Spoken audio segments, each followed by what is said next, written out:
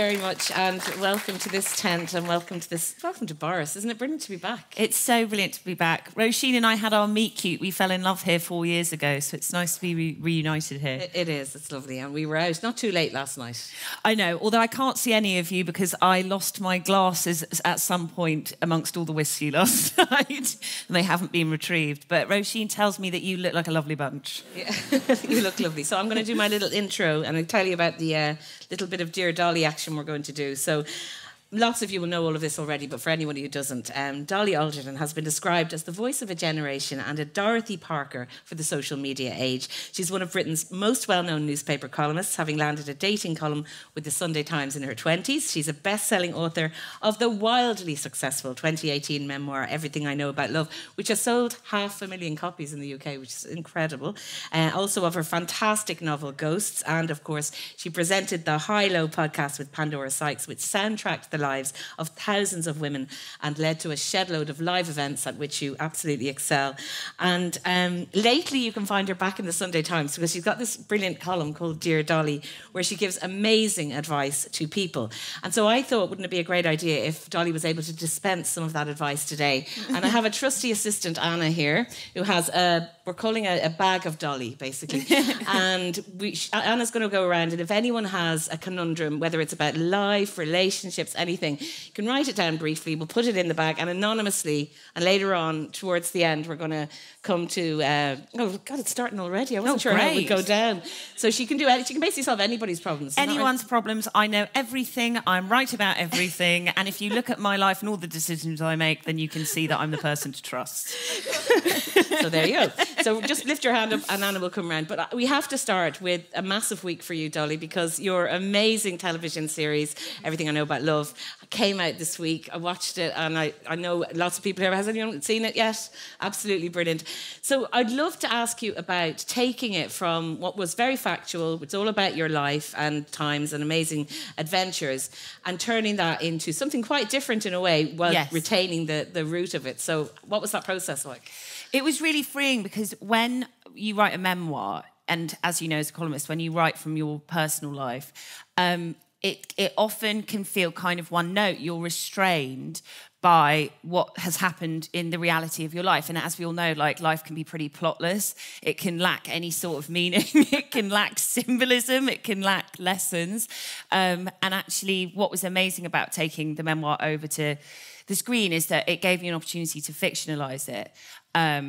And yeah, kind of reorder stuff, like that feeling of, I wish I had said that when that man said that awful thing to me that I was dating, or I wish I'd said that in that job interview, or I wish I hadn't worn that. That you get this place of like reordering life, and I mean, it's still pretty like jam-packed with all the terrible decisions I made in my 20s, but you get to kind of structure it in a way that's more satisfying. So that is just like, I just recommend anyone to do that, to be honest, as a therapeutic exercise on their past. Yeah. I think there's Elizabeth Gilbert quote, I'm not sure if she said it to you in an interview, where she talks about how in fiction you can hide in plain sight, because we'll talk later about how you've murdered the memoirist in you. Yes. And you can insert stuff into a fictionalized version that you don't want to necessarily put in the real life version. So did you manage to do a bit of that? Loads. There was loads that I wanted to put in the book, but quite frankly I couldn't, because I've got like a 77-year-old cricketing father who wears a blazer and a tie, and I didn't want to scandalise my parents and their friends, and I didn't want to get in legal hot water with my ex-boyfriends. So there were lots of things that I felt like it was just too intimate or it was too personal.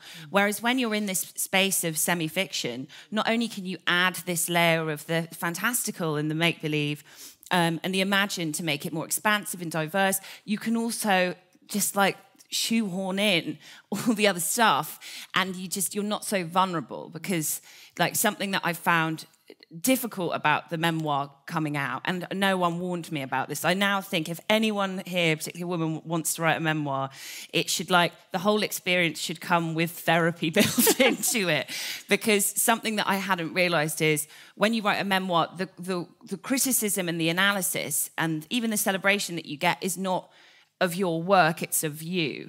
Right. And that's quite tough to, process to basically like read. So the book is about me and my best friend Farley, who I've always sort of wished is a much better human than me, and I've always sort of wished I was more like her. And then I got to a point where I was reading all these reviews saying, I just preferred Farley. I wish the whole book had been about Farley. And I was just like, well, so do I, actually. So it's nice now, like when I wrote my novel, I remember reading a review where someone had given criticism about the way it was written. And I was like, this is a great day. I can totally deal with people having criticism about the way I write. It's such a like cool, refreshing shower, having had years and years of, you know, of kind of people analysing who I am. Yeah. So there's a bit of that again with the memoir, but it's much more like the focus is much more on the world I'm building rather than who I am as a person, and that is much better. Okay. And when I'm thinking, because you wrote Everything I Know About Love in your 20s, and yes. You're in what age now? 33. So a different kind of phase of your life. And when you look back, I mean, I'm sure you don't sit reading Everything I Know About Love. Maybe you do. Every night. Every night. When you think of that young woman who wrote it, how different are you? Is there things you notice now about yourself then that have changed? Yeah, for sure. I mean, you must have your columns that you've been doing for 20 years, are they all online? Yeah, pretty much. Do you ever go back and read 20 years ago? God, no. That would be horrible, but no, I don't. But I can, there's things I tell that person, like, Jesus, come on, what are you doing? Yeah. The thing that I find is so interesting is like the certainty of youth. I'm talking about, it was obviously 5 years ago, so I'm not talking about my youth, my long ago youth. But I do feel with every year I get older, the more comfortable I am sitting in the total randomness of life and how you just often can't join dots and you don't understand why things happen. You don't understand why people cheat or people don't love you who you love, or you don't love the person you're supposed to love, or friends melt away, or parents drop down dead at a young age. Like all these things as you get older, I think you just kind of realise like I'm so much more willing to have a space in my life of like not knowing, of just being like, well, I guess I'll know on the deathbed what all of that was about. And until then, I'm happy to just kind of process it day by day. Whereas I think in my 20s, a lot of my writing was about like having a manifesto, like living every day, and at the end of it, having some sort of like package of lessons that I can deliver to myself and my incredibly bored friends at the table at the pub, and indeed like, you know, readers. And I'm much less interested now in like lessoning about what relationships are all about. And speaking of your friends, because I suppose the love that's in your books, and it's the thing that's very central to everything you do, is friendship. Yeah. And female friendship particularly. And Everything I Know About Love essentially was that. It was a love between friends.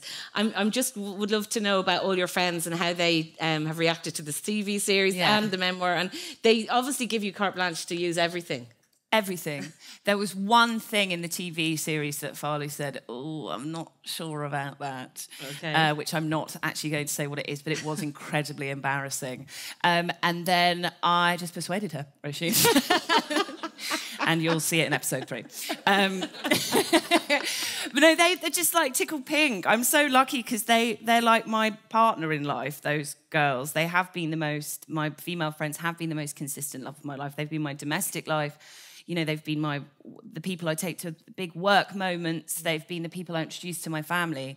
So my fascination is about relationships that form us. That's what I'm kind of writing about in every piece, everything that I do. So if they were funny about me writing about our story, then I would be sort of screwed. Yeah. But not only do they love it, like they revel in it. I mean, Farley now is considered a micro-influencer because she has 10,000 followers. And she had my favourite thing that happened with Farley, because they get recognised now, and so because I use their real names, and they're just big old hams. They just love it. A girl, Farley was out with her boyfriend one night, and she went to the loo and came back, and this very drunk girl was chewing the ear off her boyfriend. And Farley said, oh, what's going on? And she was in floods of tears. And she was like, my best friend's just got engaged and I feel like I'm losing her as a friend and I don't know what to do. And Farley said, have you read a book called Everything I Know About Love? which is essentially the kind of plot of our friendship and the memoir. And she said, yes. And Farley said, I'm Farley. Oh my God. And she went, so am I. And Farley went, no, I'm the real Farley. And she went, that's what my friends say about me. And then the boyfriend was like, no, this is a picture, it's the real one from real life. Brilliant. So that was kind of the trippiest thing that I think's happened to them.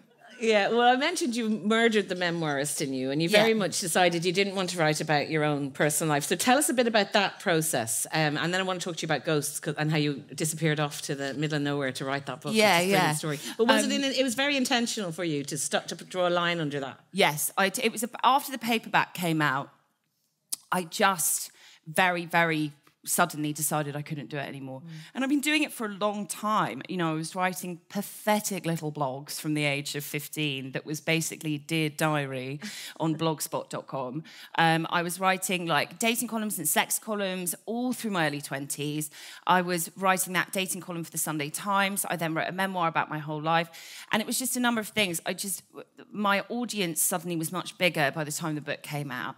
And writing about the ins and outs of your life and your family life and your love life and even your life with your friends in very specific detail and posting about them, all that stuff. It was so much scarier having hundreds of thousands of people seeing that rather than 300 people. And I just learned that I wasn't built for it. Like, I can't have my decisions in life picked apart and analysed by hundreds of thousands of people I don't know and kind of judged. I wish I was one of those just dames that just didn't give a fuck. And I'm just not. And I wish I was. And I'm so lucky that we've got those women who say, I don't care about what people think about me. It's useful for me to share my experiences as being a woman to help us, you know, in that very confessional way, to help connect us. And we need those writers, and what they do is so brave. I just don't have the thick enough skin for it. So what I decided to do was basically continue writing about everything that's happening in my life, but cloaking it in layer upon layer upon layer of fiction and retrospect, and then adding in, you know, something that is surprisingly much more interesting than my life, which is other people's lives. And, you know, inventing characters and researching stories. And I much prefer that process of amalgamation. And so tell us about disappearing off to write Ghosts. It's wonderful, by the way. Absolutely loved it. Thank you. Why did you have to disappear to finish it? Why did you get this real urge to be on your own? And yes, I mean, I'm quite an extreme person. I remember when... Really? Yeah, I don't know if you know that about me, I did notice that. When I was doing my dissertation, I remember I sort of just went underground into the bunker of my room and only ate Alpen cereal. And sort of... God, do you remember Alpen? I know. Does anyone eat Alpen anymore? I mean, you just got a real flashback of the taste of it. I didn't like the Everything I raisins know used to about take them Alpen. Yeah, and it was lovely and sugary. Yeah. It was lovely, Alpen. They might have that up in the big house. Yeah. I'm blaming something to do with Brexit. That's why Alpen's disappeared. But I'm very I like the passionate love affair that comes with the deadline. I like locking myself away with the thing, not humans, with the project, and I like just kind of getting completely immersed in it. So that I basically went to Devon to go live in this kind of cottage by the sea in the middle of nowhere. I don't drive because I'm completely useless. And the nearest shop was like an hour and a half walk away. And I went there for 2 weeks to finish the novel. And then after week 1, Boris Johnson announced lockdown. So I stayed there for 3 months. 3 months. I'd tell everyone how long you had to walk to go to get some shopping. Hour and a half. Yeah. Yeah. Apparently, Claire, her agent, said last night she was very thin when she came in. I was looking great on it. But it was a really extreme experience. It was like the most solitude I've ever experienced in my life during that time when everyone was experiencing solitude, when the whole world was disconnected. And it was like a big test of my own resilience. I mean, yeah, I drank a lot of Sauvignon Blanc. That's what I learned about myself. And you had a lovely tan when you came back. And I had a very nice tan, yeah. And you had a book. I love that. Some people find themselves in 3 months of solitude. I got a good tan and an alcohol problem. And so I want to go back to the TV series as well, because it's really interesting. I think people are interested in how it works. You had written 40,000 words of Everything I Know About Love. Yes. And then what happened? Because the TV rights were actually sold quite early on. And it's interesting how those kind of things work. Yeah, so basically the Bridget Jones's Diary was made by a man called Eric Fellner, who runs a production company called Working Title. And Bridget Jones's Diary actually began as columns in the Evening Standard, I think it was the Standard. By Helen Fielding.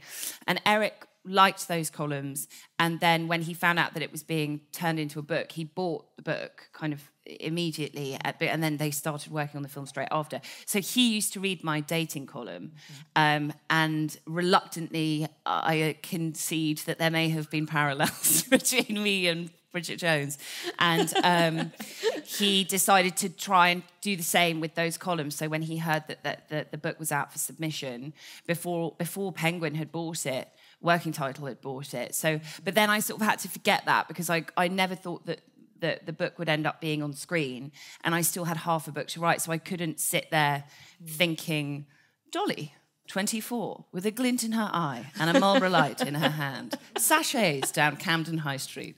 I had to kind of completely separate that, because I didn't want to write it in a self-conscious way. And then when you went to do the TV series, with that, again, but going back to the fictionalised, I think you went and you wanted it to be much more diverse, because it does end up, even how people look, how I imagine them in the book, is very different. Yes. And that was important to you, to make it. Yeah. Because, again, going back to what, you know, the restrictions of memoir, is that you can only write about your own life if you're writing authentically. And my life had been very suburban, it had been very white, and it had been very middle class. Now, I don't think, like, you know, I can't be intersectional when writing about that story, but you know, I absolutely can when I'm putting it on screen, and I absolutely can when I'm making it a semi-fictional story. And we wanted it to be like London in 2012, so that meant having people from lots of different backgrounds moving to the city.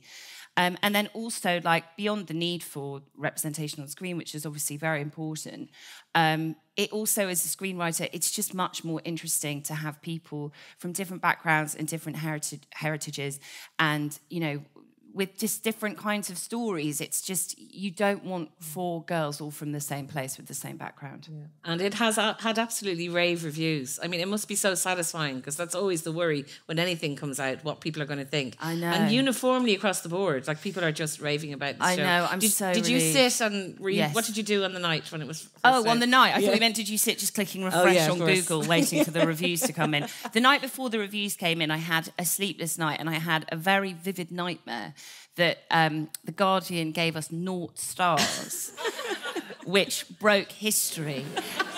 And the Queen mentioned it in her Jubilee speech, which I think says a lot about my psyche, that even when I'm being disastrous, I'm like, well, I'm still important enough for the Queen to talk about what a disaster I am. So yeah, no, that was just a massive, massive relief. But to be totally honest, like, something that I've learned with the process with TV is reviews are lovely, and that's nice, and it's always just very embarrassing when you have a bad review. Like, that's the thing that I think is the overwhelming, you just feel very embarrassed about your peers seeing it. So it's nice to have people say, we enjoy this work, but that's mainly for your industry. Yeah. You know, the girls that I love, like my girls, that, like, read my books and watch my shows, like, they're not refreshing all the paper websites on Monday. They just want to watch the show, and then they want to enjoy it. They want to watch it with their friends, talk about it with their friends. They want to share it on social media. So actually, the real kick this week has been that, rather than the reviews, and that's really the thing that matters. And have you sort of been listening on conversations, or have friends been telling you what they've heard people saying? Is that kind of been feeding back?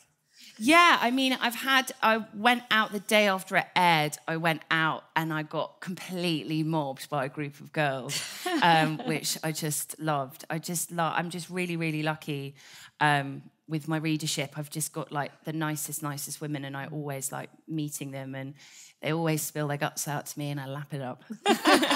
So, you know, she likes being mobbed. Just taking note of that. And just want to remind everyone that the basket of Dolly is going around. So raise your hand if you have a question. She's like a kind of psychic, counsellor, therapist. She's everything. You know everything, right? I hope everyone is noting this is laced with heavy irony. No, she's going to fix your life. And so what next then? Because you're on this road, you're on this trajectory. You're very... you work very hard, I think, at what you do and you at your craft. Do you have big dreams and ambitions about what else you want to do? Are you kind of full? Are you fizzing with stuff? Yeah, I don't get loads and loads of ideas. I'm not one of those writers that has like a million ideas. I think that I get an idea and then I become one idea and I become very obsessed with it. Although that being said, last night, I'm going to write a novel next. And last night, I bared my soul to Róisín, my agent and friend Claire, and Booker Prize winner DBC Pierre, and said, can I tell you what I think the title is going to be? Are you ready? And I told them and they all went, oh no, that's not good. And if DBC Pierre doesn't think the title of your novel is good, I think probably you have to change it. Do you want to tell everyone what it is? No, I do not. So yeah, I'm writing a novel next, and then I would really, really want to write series 2 of the show. I would love to write more comedy drama about relationships and family and friends, and I'd love to write a historical adaptation. I really want to write a big rom-com about men and women that isn't completely miserable, because every story I've written about men and women so far has been quite miserable. So I'd like to write something hopeful about heterosexuality. Excellent. That sounds some brilliant. task. Yeah. Are you would you say you're ambitious, Dolly? Like from an early age, do you think you were? Do you think you wanted your name in lights? You wanted to achieve this kind of thing? I think I've always been very career obsessed, and I'm not sure if it's like, I don't know, ambitious, I think bestows it with too much virtue. I think I've just always been really, writing is just how I kind of process the world, and that's how I've been since I was 5 years old, when I was writing, diaries or whatever. And that is just, I don't understand the alternate life. Like I still keep a diary now. I don't understand that's going to be my retirement fund, publishing those.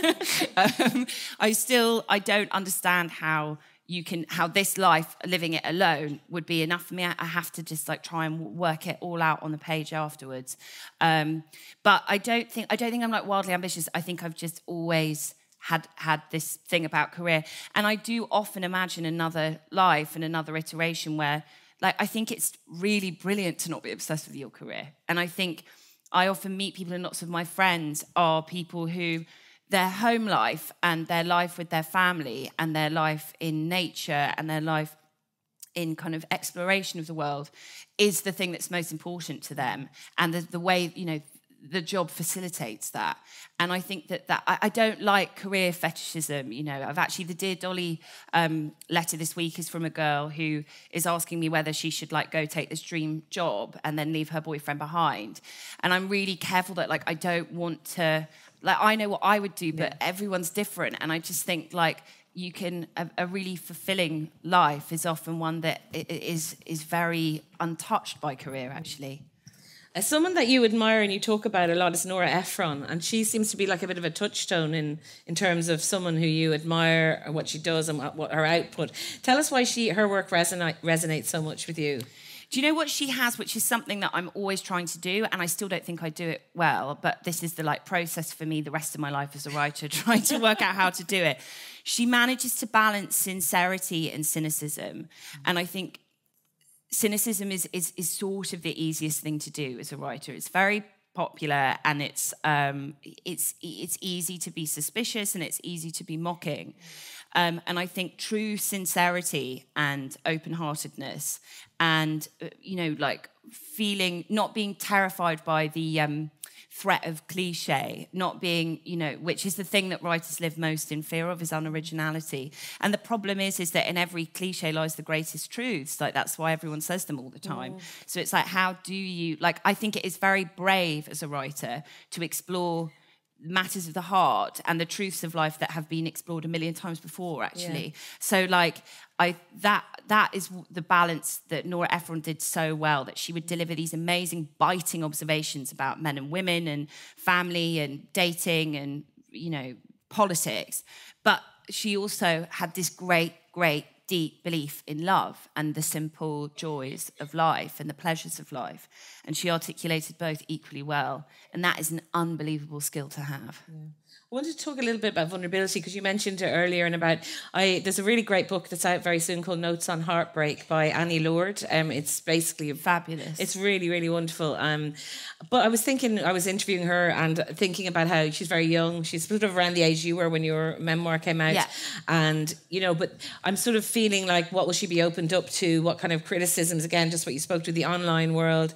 It's I feel like kind of writing is really important and powerful, and I hate when it's sneered at or people denigrate it, make it out that it's not important, that it's trivial. I think young women speaking about the truth of their lives is massively important, but it also comes with a lot of people being horrible about it. And I'm just wondering what you think about that. Has that got worse? And is it like, you know, if you think back to when Everything I Know About Love first came out, like, would it be different now? Do you know what I mean?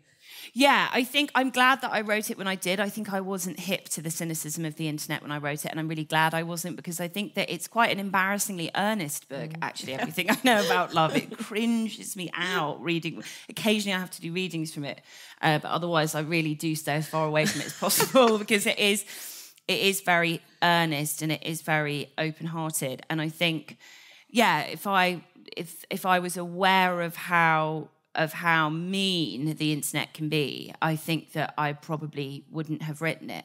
And I agree with you. I mean, the thing that, like, it's the feminist drum that I bang all the time, and I'm sure everyone's bored of me talking about it, but I just think we have to constantly, when we're bashing something that's created by a woman or that, like, millions and millions and millions of women love, if there is also this, like, alternate commentary that it's stupid or silly or embarrassing, or there's, you know, so in my case, the thing that I get a lot of flack for, that, like, I'm very, very sensitive about how people receive my work, and I know the responsibility of my platform, and I really, really do get very anxious about communicating the right things. There is one thing that I feel absolutely no shame about, and it's showing female hedonism. I don't care if people have an issue with that, and people do have issues with it. And it doesn't matter to me, because male flaneurism and male hedonism has been so celebrated in literature over years and years and years and years. And when we have women do it, it's suddenly this, like, cautionary tale, or it's, like, loaded with judgment and shame, and I'm just not having any of it. So, like, throw all that at me, I don't mind. So I think it's just, like, making sure that when there are these things that we're saying about things that women love, that we're not just reverting to a really retrograde stance, which is basically women's interests are stupid. And if loads of women like something, then it's trivial. So I just think you have to be, like, super aware of that whenever there's kind of mass pylons to populist women's stuff. Because has there been some criticism about the drug taking, for example, in Everything I Know About Love? Yes. The CV series? Something that's so interesting to me is people are writing about the series overall as of it being a drugs binge. And it's like a cocaine-fueled binge. There is one scene that lasts less than a minute where the characters experiment with drugs in a very light-hearted way, like so many 24-year-olds do before they realise that Guinness is much more fun. It is. Well, you certainly think it is anyway. You love your Guinness. You love your Guinness. So I'm going to go to our basket of Dolly, yes, if that's okay. Do you feel, who am I to be telling these people how to live their lives? Or do you actually, like, think, yes, I know the No, answers? I think I have every right to tell them how to live their lives, because I screw mine up so readily. Okay. I think that's why I think the key to being a good agony aunt is not being an expert or being full of wisdom. I think it's being willing to reflect on all the many, many, many times that you have made the same mistakes. Right. I think that's the only thing that's needed to be an agony aunt. And I often will point out in the column, I will say, I'm going to give you advice now that I don't follow, but on my highest Excellent. self knows that's what she should be doing. Okay, I'm gonna do this. Also, after these questions, if you have any questions for Dolly yourself that aren't related to your life tragedy and trauma, then feel free. We'll come to them as well. Okay, I'm going to come to the first one. Okay. What should one do with members of one's family who believe in conspiracy theories like anti-vax, Trump won the election, and refuse to join us on planet Earth, which they think is flat? I added that. This is one of the most common questions that I get from the inbox for Dear Dolly. So here's the thing that I think. When I interviewed Graham Norton, he was an agony uncle for years. And he said to me, he thinks the role of an agony aunt or uncle is to imagine and empathise with the person that the writer is rightfully complaining about. So you can view the problem 360. So I know, like, whenever I get questions like that, and I have family members who have, like, wildly differing political values to me, and I find it very upsetting and I get very emotional about it. What I now understand is if someone is leaning into an extreme ideology, like anti-vaxxing or flat earthing, the likelihood is that they are not being heard for some reason, that they feel like they are being dismissed, they feel disenfranchised, they feel patronised, they feel spoken down to, and the further radicalised they get, the less is a product of the less they feel they are being held and listened to. So actually, the best thing, and this is so hard to do, but the best thing I think to start with is to, like, invite a conversation where you say to that person, like, can you tell me why you have come to this conclusion? So I know an anti-vaxxer very well, who I know and love, and I had decided to just be like, chill with her and just ask her about what it is. And actually how it transpired is she had been massively, massively, massively neglected and basically abused by our health service. Like, in the past, she'd had things happen to her, which meant she felt like she couldn't trust doctors and medical professionals. And I think that is kind of the first step with being able to then enter a conversation of, like, sharing your own views and, like, helping to, like, educate, for want of a better word. But I think if it comes from a place of attack, you're just not going to get anywhere. Okay, very good. She's good, isn't she? No wonder they pay you all that money. This is a good one. Is there an end in sight to online dating? I want to get back dating, but I can't stand the apps. P.S. We love you and we'll stalk you here for a glass of wine. Yes, thank you. Excellent. I mean, I don't know. I'm just like, I'm 50. I don't mind saying it, you know, a lot older than Dolly. I'm not ashamed of it, you know, embracing my age, but I don't know. I don't think I would have been able for that. Like, I know that sounds very old, me to say that, but I just find it, I feel so sorry for everybody, but I know I shouldn't because that's just the way it is. Yeah. But it seems awful to me. Also, the way that Róisín met her partner was so cool. And I don't know if other millennials have this, but you know when you meet couples and you're like, how do you meet? And they're like, oh, we sat next to each other on a plane and I got his mushroom stroganoff and he got my chicken pie. And we just started talking. I'm like, ha, ha, ha, lucky you. It's like, I'm so annoyed about it. I'm like, those romantic encounters just don't exist. Róisín, tell everyone how you met your partner. I met my partner in the middle of a riot. It was love at first riot. How we were in cool we were in is the that? north. I was supposed to be covering the Garvaghy Road situation with the Irish Times, but I wasn't. I was fancying some guy, and then I got his number on a pretense, and then 22 years later and two 13-year-olds. Yes, there we are. And what a great story. See, that wouldn't have happened on the apps, I'll tell you that. No.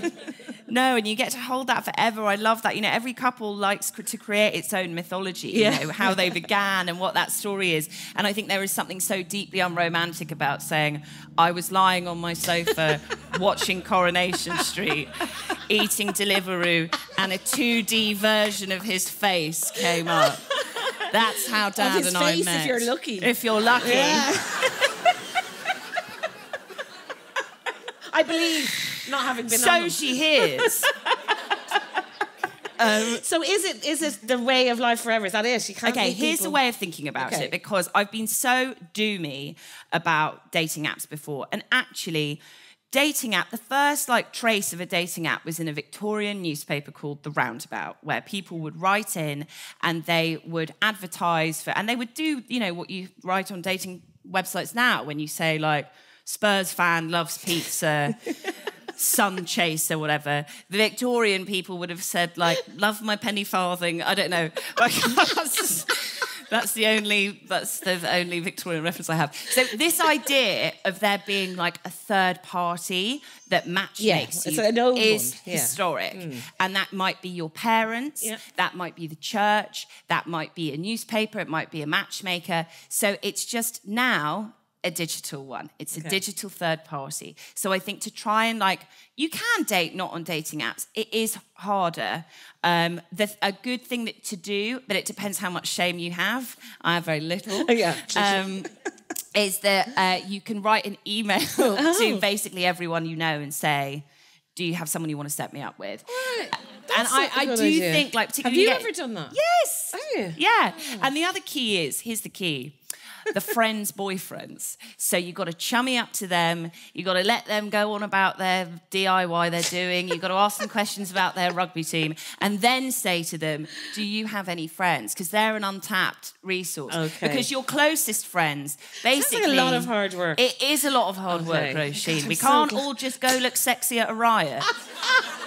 I really wanted looking sexy. I just railroaded him into it. He had no choice. It was one of those. But I think that's the friend setup. That's a good route. But otherwise, if you want to do dating apps and give it a good go, I think just think of it as this very old romantic thing, which is someone helping bring people together. And you know what? Year on year, the percentage of weddings that have happened off the back of a dating app just increases to the point where last year I think it was over 50%. And that can only be a great romantic thing. So I think you just have to think of it like that. I'm thinking when people see your face pop up on a dating app, they must be like, oh, not her. She's going to write about me. I'm not on dating apps anymore, but they constantly, I'd match with someone. They'd obviously Google me and I'd just get, not for me, lol, and then an unmatch. This is an interesting one now, and I think we should rattle through because I'd like to get to as many of them as possible.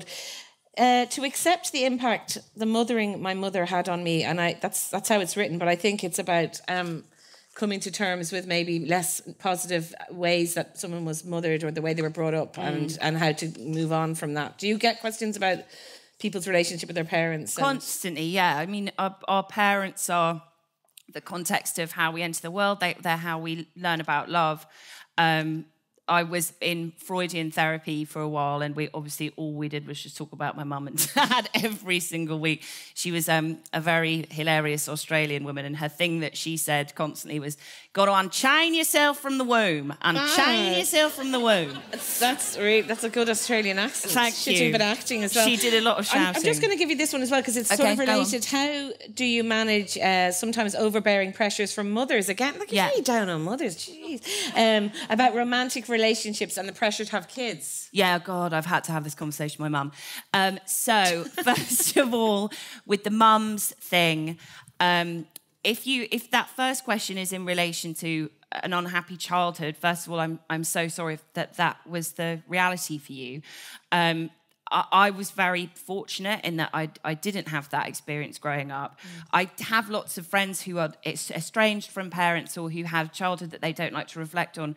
And I think the way they've always told me they dealt with it is that you don't have to accept this very traditional idea of a family life and your home base being the people who raised you. So it's your family life can be the family that you create with someone that you love. It can be the family that you make with your friendships. It can be the family that you make with your creative collaborators and the people that you work with. And I think that's actually much more common than that. That's nothing to feel ashamed of. That's no failure of a life. In terms of overbearing mothers, this is something I get all the time from people writing in. I think the best way with the phone situation is to have a schedule. So you say, Mum, if she wants to talk every day, you say, can we talk from, and have a really specific thing that makes you get off the phone. So a good one is walking from the house to a bus or to a train. So she knows that she gets exactly 7 minutes. And I think that basically in the same way you have to give boundaries for children, sometimes you have to give them for your own parents. And just thinking, my sister rings my mum every day when she's going to get her sandwich for work. Is that there what we go, doing? Because she knows it's an allotted amount of time. So that's my top tip. Okay, this is a good one as well. Someone from in their mid to late 20s, I've never had a relationship and I'm afraid of sex and intimacy, but outwardly confident. Have you any tips? And by the way, someone also wants to know your star sign, so we can add that as well. But this is someone who hasn't had a relationship and is a bit afraid of starting, I suppose, all of that. Okay, so first of all, Virgo sun, Gemini rising, Taurus moon. What are you, Róisín? Libra. That explains it. No, I say that about everyone. Libra's are great. Libra's great. So I think, first of all, what's important to remember is it's very, very normal to go through your whole 20s without a relationship. Like, extremely normal. And I know that it feels not normal. And I basically didn't. I had very few relationships in my 20s. I had friends who had no relationships at all. And they felt very, very ashamed about it. It was like something was wrong with them. And I wish that people talked more about how kind of normal that is. I mean, I personally think it's normal to not have a relationship your whole life, to be totally honest, if that's what is right for you. I think that, you know, it's not right for everyone. And also, like, you've got to meet the right person. So don't be too tough on yourself about that and know that it's very normal. And then the other thing that I would say is looking for the right partner, or looking for any sort of like just loving partner. I know how scary that can feel, and like you might not know what to do in like, you know, romance and intimacy. But I think it's like when you're desperate for a job, when you're looking for a job, that it's like all you can think about. And then, like, you kind of dream about it. And every time you meet someone who has a job, you're like, how did they get their job? And it's, like, absolutely obsesses you. And you're like, when I get a job, I'm going to be so thankful every day that I get to get up and go to work. And then you get a job, and then immediately you're like, oh, this fucking job. So I basically think that when you meet the right person, it's so easy. And you don't think about that longing and all that time anymore. Yeah. It just becomes a part of your life. And that will happen to you. There's one, somebody had mentioned to me earlier about being a younger woman in a relationship with an older man and wondering about that and what you think of that, and feels very into that relationship, but, you know, wonders what other people will think. I'm very pro age gap relationships. I think that people's souls age at totally different times. I think that, yes, like, he might die before you do, but, you know, like... I don't really accept that as a valid thing, because I'm like, yeah, but young men die and young men cheat, and, you know, it's just like so many ways that relationships could end anyway. And I think that in this life, it is so rare to have a soul connection with someone. If your soul and hopefully a body is crying out to him and saying, you are someone I like hanging out with, and I really like your brain, and I want to spend more time with you, and you treat me well, and I want to have a story with you, it doesn't... I just wouldn't you have to grab that in life. It's rare. Okay. My best friend's wife is doing a lot of emotional bargaining to him, and I don't know how to tell my friend that's not okay. I mean, I think any sort of... The bargaining is never good in any relationship when you're kind of totting up points with each other. I think that's... Look, you definitely... I think there are phases of life when you definitely do that. I think when there's like lots of housework or lots of children, that's hard not to do, that I've seen with couples. But in terms of your friend going through that, my main headline rule is don't get involved in your friends' relationships unless they're in danger. And that sounds like an annoyance rather than a fatal danger. Okay, I'm going to come to some questions for Dolly, but just one more here. This person says, how do I centre myself again after spending years focused on work?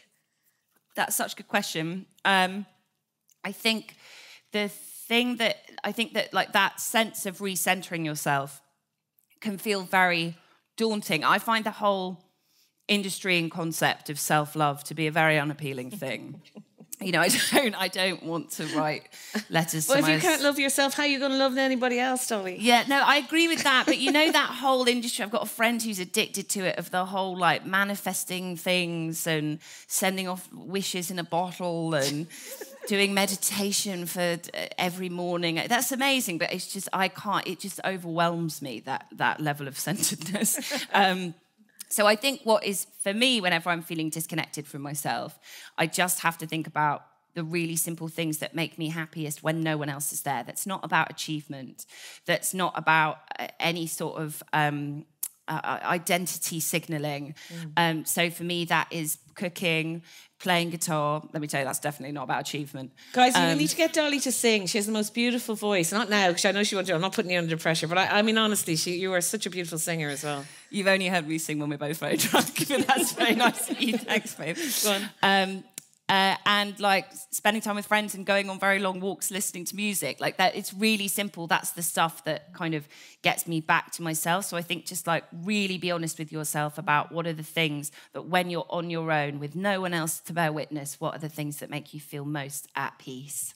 I just read this really lovely book, you've probably read it, called Wintering by Catherine May. I haven't read it, but really it's good. amazing. I'd really recommend it to everyone. Has anyone heard of it? Yeah, it's amazing. I love the concept. It's this idea that when we go through those really difficult times, like when I read it, I thought about my marriage. When my marriage broke up, I remember that very isolating time of just feeling like you're watching the world through glass. I didn't want to tell anyone what had happened, and anyway, you're just not at your best, and you can't really engage in the world in the way you normally would. You feel small or you feel low, and these things manifest in various different ways in our lives.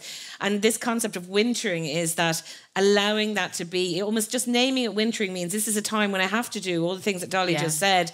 I have to find out how to nurture myself and not be ashamed of it, because I think when we're in those really bad times in our lives, you can feel a lot of guilt and shame, like I should be able to just rally and I should be able to go out in the world. But this book is all about how, no, it makes sense. Everyone has a fallow period, she says, and that's when you kind of enrich yourself and give back to yourself, whether it's books or guitar or long walks or drinking pints of Guinness or that kind of thing. I love that. But it's a really wonderful book that I'd recommend everyone to read, who is and someone nodding here with a lovely lipstick and shirt as well.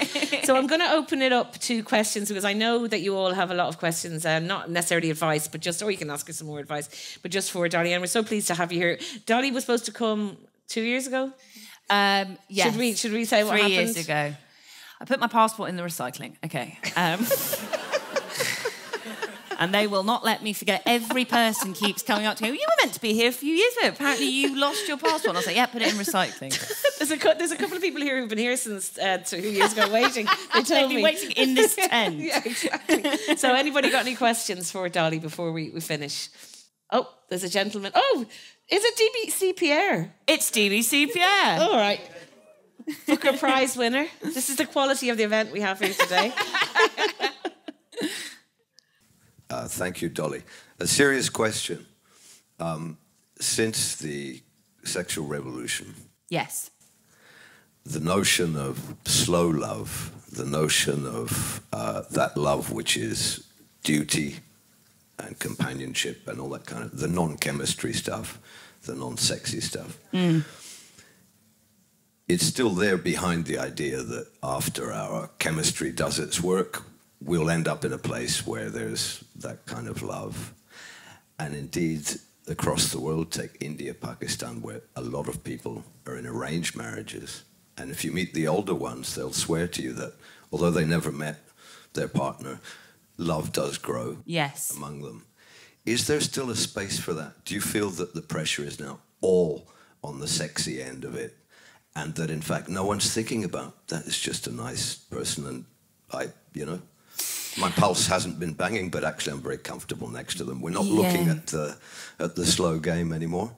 I think it's such a good point. And, it's one of the things, having said I won't be too doomy about dating apps, it's something that a lot of my single friends in their 30s say, is that they will go on a date with a man and they will have a nice time and they'll get on well and they'll stay for hours talking, and they might not kiss or they might not talk about a second date, but it feels like there is a sense of mutual respect and fondness for each other. And almost constantly the thing that happens to them is they get a message from the bloke the next day saying there wasn't a spark. And I remember my friend saying, like, well, do you know what, Derek, there wasn't a spark for me, but like, guess what? Love's really hard, and let's see if there's a space where this can grow. Like, you don't necessarily need to have this like hormonal, Vesuvius feeling when you're like in a Pizza Express with a stranger. Like, there's Not Pizza Express, I just think of Prince Andrew. no. I'm sorry to put that all in your heads. But I agree with you, that sense of, you know, a slow burn and a slow... I don't know what's caused it. The sexual revolution, I think, obviously is a persuasive argument. I think that it is the, like, hypersexual culture. I think it is great for some people, but I think it can make other people feel quite marginalised. I think that for a lot of people, they're not prioritising sex and thinking about sex that much, and sexuality isn't such a huge part of their identity. The thing that something that I heard, which is one of those cliched sayings, but I think about all the time, and that I say to people is that you should put more friendship into your romance and more romance into your friendship. And I basically, as I get older, I'm just like, so, in fact, the Dear Dolly tomorrow is about this very thing. It was about a girl who had one of those relationships that made you, like, ill with love. She was so obsessed with him, like she was lovesick. Then after she broke up with him, she's now just got this lovely fella who's like a best friend, and the love is growing, and that it doesn't feel like that's how love should be. And something that I said to her is like, you know, if you start from that place, which has to be facade. If you don't know each other, you can't feel that intensely about each other in a kind of spiritual level. If you start there, there's only one way you go, and it diminishes. Whereas, wouldn't you prefer to start somewhere quieter and for love to grow in a slower way? And the foundations that it's built on is about, you know, going through experiences together and meeting each other's family and learning about each other. And, you know, that's the kind of love that appeals to me these days. Thank you very much, Pierre, for that question. Very nice. Does anyone else have a question for Dolly before we wrap up? Okay, person down there. All the people speaking so far have been men. That's so interesting. Go on, anyway. Hi, Dolly. Thank you. Really interesting talk. I travel a lot. And does that mean that I'm doomed to be celibate until I settle down? Or is it possible to do long-distance relationships? Because it just doesn't work for me. But yeah. I don't know whether am I emotionally available. I don't know. I feel like maybe you and I need to do a one-on-one session. I think I am. She's doing a one-on-one. I think I am. You just answered her own. Can I ask what your name is? Joe. You look a lot like a man who once took me on the worst date of my life. He was a very handsome man, but he took me on Camden's rock and roll. It was 4 years ago. He took me on Camden's rock and roll walking history tour. Very you. Okay. Maybe it was him. Is he emotionally available? He thinks he is. I would say that, you know, if you're prioritising travel, which you definitely should do if that's something that you're able to do and you're lucky enough to do, like, that's so cool. If that's what you're prioritising, I mean, this is proper cod psychology here. I really don't know what I'm talking about. I would say you're probably not prioritising finding a partner and laying down roots. And I think maybe you feel like you should be doing that, and that's what's causing this schism. But actually, like, if you want to just go be free and not meet lots of people and not have to get into, like, the logistics of long-distance relationships, which it sounds like something you don't want to do, like, take the burden off. Like, just prioritise that further down the line. You know, the good thing is you're a man, so you have the privilege of, if you want to have kids in 50 years, my friend, you can. I was going to ask, is the podcast coming back? I mean, it was such a huge success. Will that ever happen again, or was that just a once off? No, the high-low won't come back, but I would love to do an interview podcast in the future, but writing's kind of preoccupying me at the moment, but I would love to interview again. Okay, I think we've time for a couple more, if anyone else has, maybe a woman, because we've heard a lot, and very, very good for... Yeah, are there any women in here? She can't see it. So, Dolly, I wanted to ask you, so I have binged all of the series of Everything I Know About Love. Oh, thank you. And so I thoroughly enjoyed the book and I thoroughly enjoyed the series. I found both quite different. So particularly the last episode really struck me, and I have been thinking about it since I watched it. Yeah. So I suppose two questions. So one is, I did wonder as I was watching it, whether a particular episode that happens in that, or a particular moment in that episode was inspired by your 2019 Boris experience. I don't know if you kind of, let's say, would trade that one.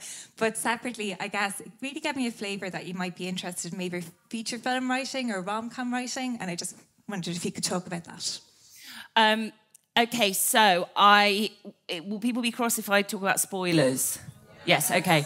So something about the end episode, which I'm not going to talk, I'll talk about in vagaries, is, so there are 7 episodes in the series, which is kind of quite a strange number. To be totally honest, COVID took an episode away from us in terms of funding, because it costs so much money to make stuff in COVID.